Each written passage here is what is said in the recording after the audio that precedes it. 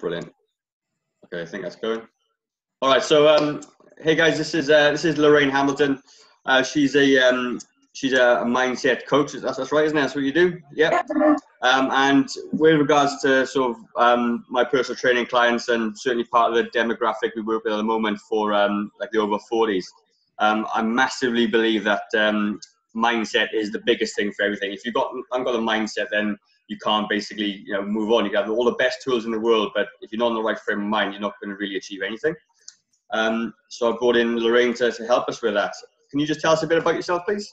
Sure. Well, first of all, thank you for having me, Gavin. It's really great to be here and talking to your audience about mindset, because it really is the key to everything, I think.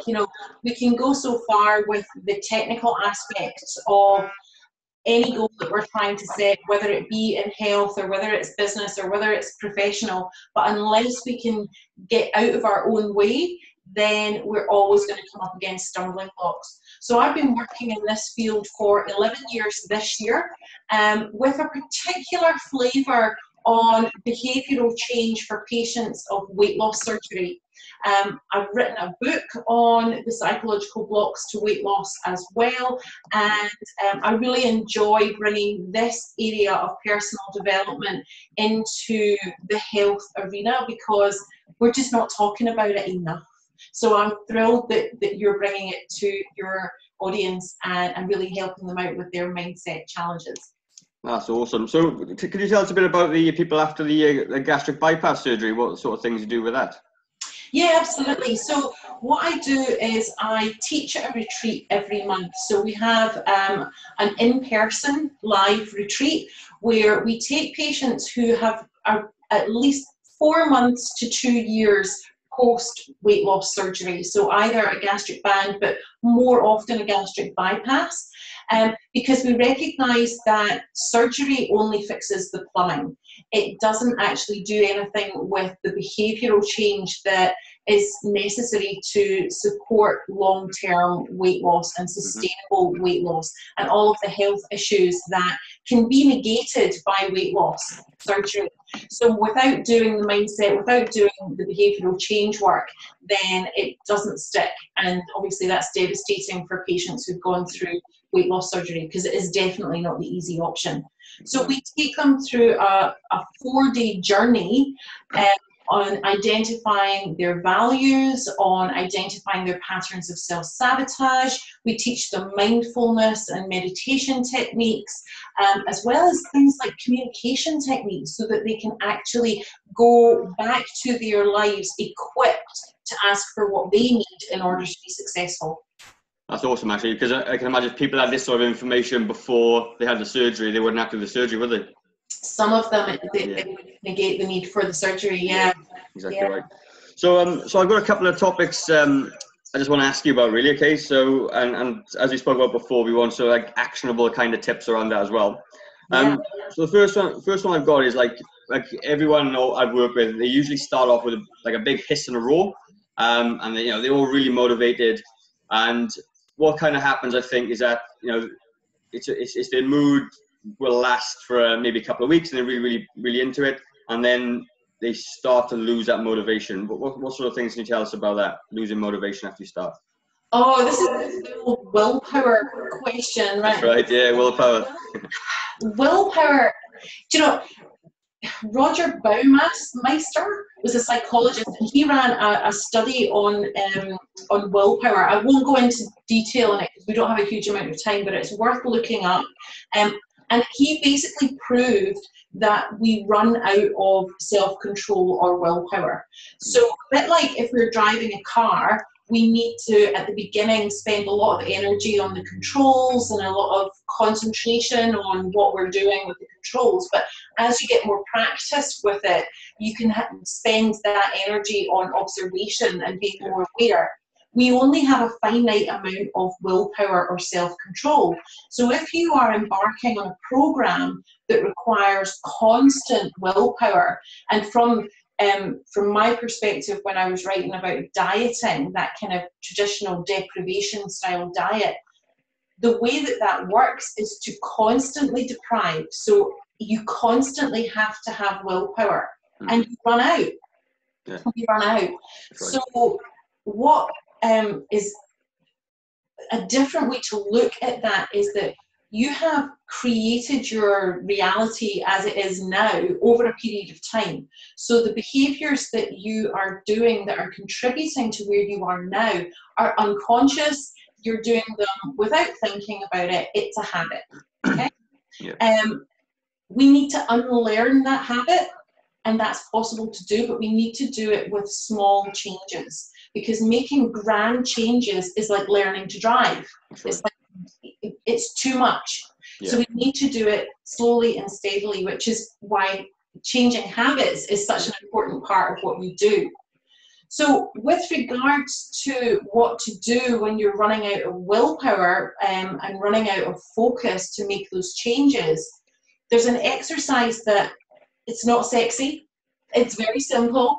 But basically, I ask my clients when they're setting a goal to give me 50 reasons why they want it. Okay, yeah.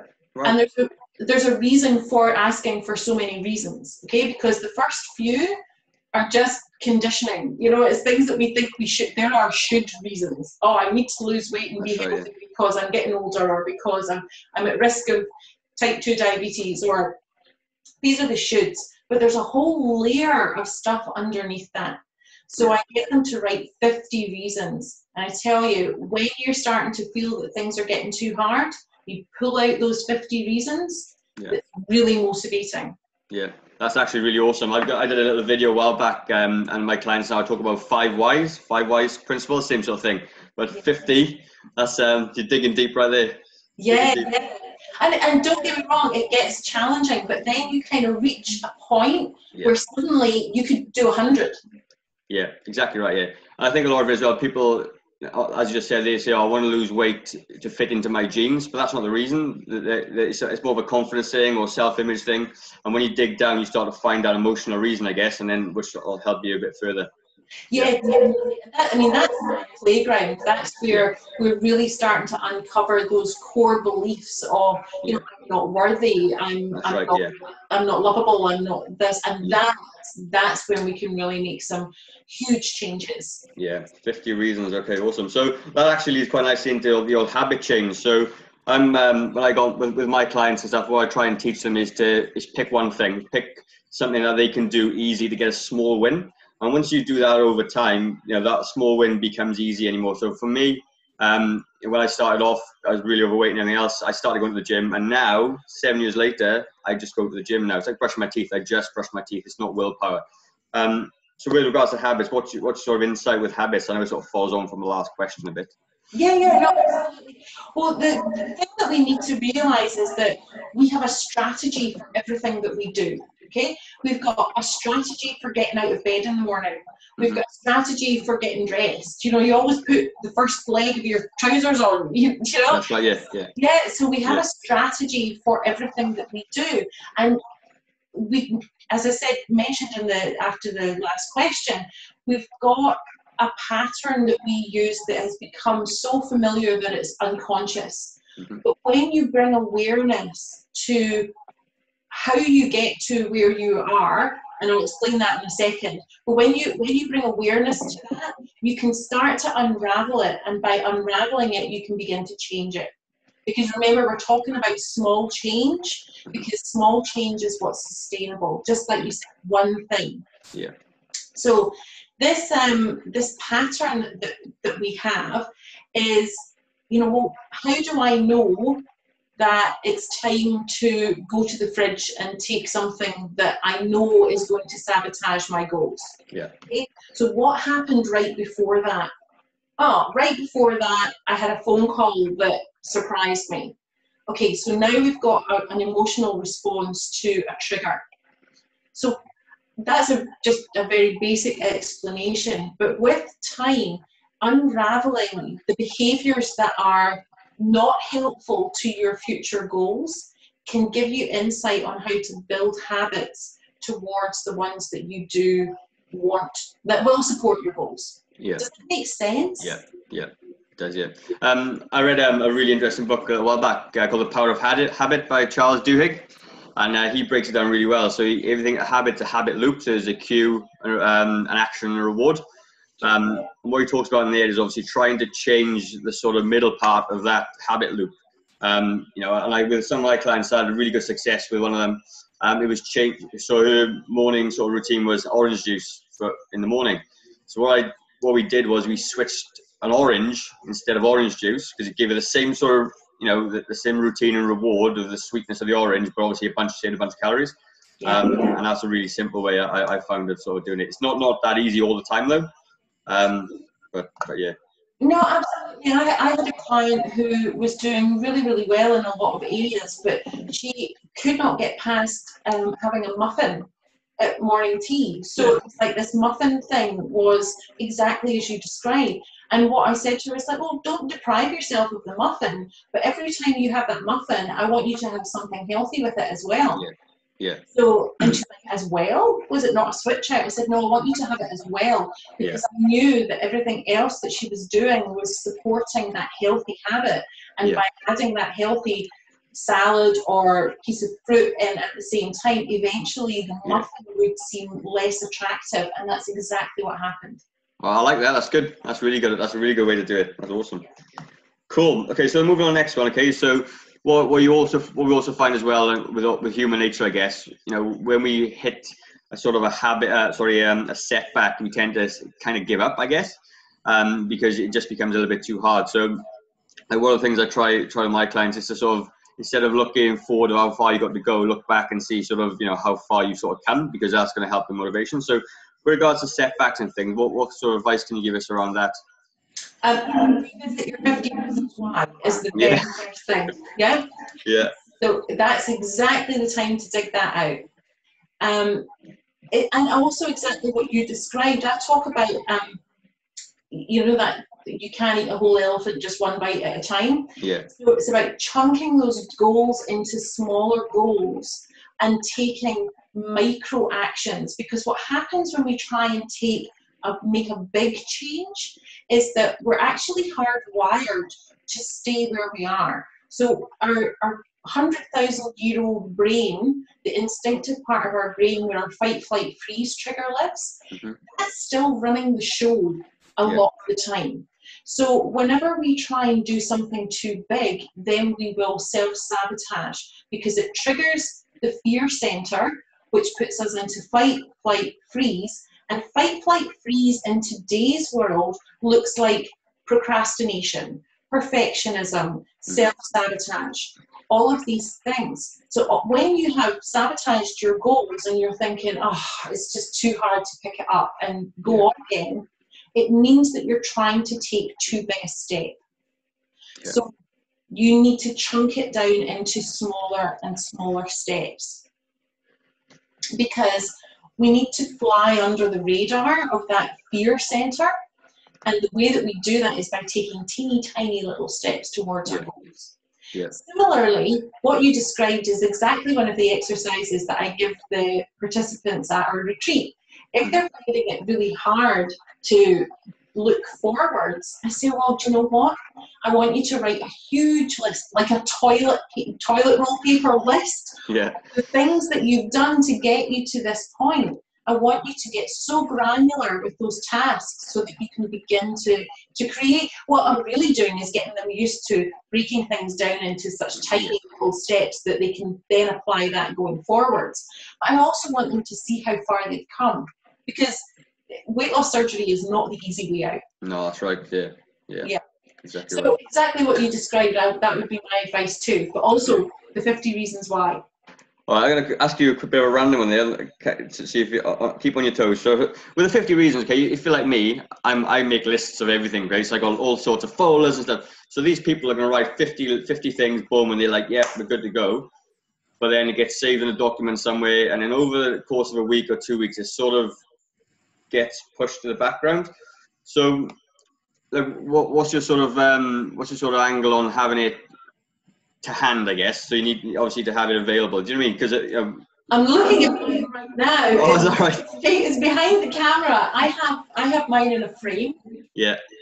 So, you can call it affirmations. I call mine limitless beliefs. Yeah. And then for other projects, I have my 50 reasons why. So I actually have my vision board in one frame and my limitless beliefs in another frame, and they sit side by side in front of me the whole time. Yeah. So it really is, vision boarding is something that I resisted for a while, and then I did it, and I was quite amazed at, just by setting that intention, not really necessarily creating a task list and a project management plan, how many of those things that I had on my vision board had happened in the past year. So by setting that intention and it just being aware, you're aware of it, because what you focus on expands. Okay, so if you have it in front of you, you don't necessarily need to do a huge amount of active work towards all of the 50 reasons why, but they're going in. And one thing that you need to know about your unconscious mind is that it is extremely obedient, and it will work tirelessly for you. By having those 50 reasons why framed in a positive way, it's very important that they're framed positively. Your unconscious mind will go and find evidence to support them without you having to do anything. But if you frame them negatively, it will do the same thing. It will go and find evidence to support the negative. So write your 50 reasons why in positive language and have them somewhere where you're looking at them all the time. Problem position. All right, that's awesome. Easy. Thanks for that. So, obviously, when people want to lose weight, okay, they go, I want to do it in 12 weeks, 6 weeks, 5 weeks. I got a holiday. I need to lose weight for my holiday. But obviously, it's quite short-sighted, because yes, you might lose weight for the holiday, then you go and then you smash it on the holiday, and then you're back to square one, and you're still miserable again. So, what sort of tips have you got for focusing on, or even doing things long-term, as opposed to just going crazy for a short amount of time to do it for that one sort of time? What's your sort of advice around that? A couple of things, really. One is just to recognise that you probably have gained the weight over a long period of time, and so give yourself a chance to lose it. You're still going to lose it quicker than you gained it, so just be aware of that. And the other thing is really around shooting for your plateaus.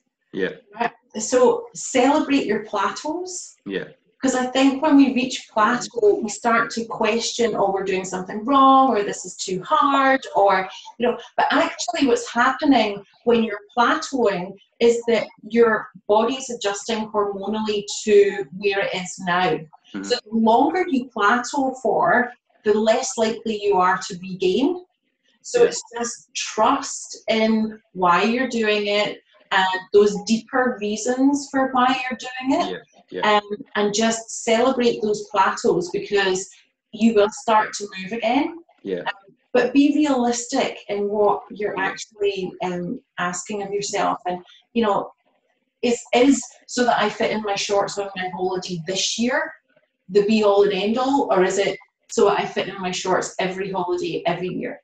That's right, yeah. That's a good one. I actually like that, celebrate your plateau. That's good. I like that. Because it's true, isn't it? Because I had a client, she's done amazingly. She's lost nearly 30 kilos now this last year, which is amazing. So, but at the beginning, she was hitting plateau. So for just only a week or two, she wouldn't lose any weight. And then she'd be, oh my God, I haven't lost any weight. But actually, if I'd known about that, I said, actually, your body's adjusting now, which is brilliant. You've got to a place now where your body's starting to react. I like that. That's really good. I'll borrow that off you. Okay, cool. So okay, that's awesome. I think some of those are really insightful, and obviously you're going to help people a lot with that, with getting past their this sort of initial starting and keeping them motivated long term. So with regards to that, where can we find you, Lorraine? Where are you? You can find me at lorrainehamilton.net. My website is quite business focused because I work with a lot of entrepreneurs as well, but a whole raft of my business is around helping people with exactly this stuff, because it does all come back to mindset. At the end of the day, we're all people, and we have the same conditioning, we all have the same challenges, and we all have the same stories that we tell ourselves. And those are the things that are going to get in your way, regardless of whether you're trying to lose weight or whether you're trying to get promotion or whether you're trying to build a business. So Lorraine@lorrainehamilton.net is my email, and lorrainehamilton.net is my website. Oh, that's awesome job. So that book you said about is the physiological block to weight loss. This one. Oh, that one. Oh, well, good on you. Awesome. So is that in the stores, or is it on your website, or was that? It's not actually currently on my website. I'm considering doing a little bit of an update to it. So if you're interested in the book, then please email me, and I will make sure that I can let you know how to get a copy of the book before it goes into its next iteration, and then we'll have a nice shiny new website for it. Fantastic. All right. Well, there you go. That's our interview done. Good job.